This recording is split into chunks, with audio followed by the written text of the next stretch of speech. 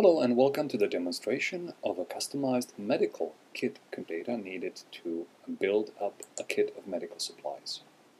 When we ran the application, at the first screen we get on the left-hand side a list of all items that can be added to a kit. This is driven by a bill of material in SAP.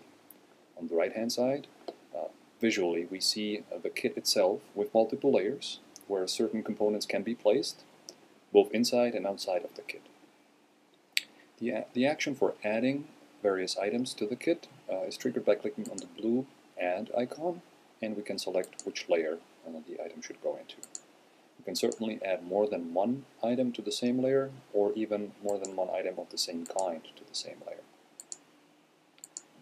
So let me go ahead and do several of these. When we have more than one item within a given layer, we can change their position, as you can see here, by dragging and dropping.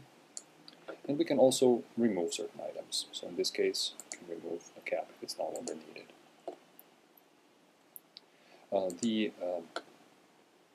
When the user is finished with this configuration, she can email the result to a colleague by clicking on the email button, which summarizes which items were added and in which layer are they found.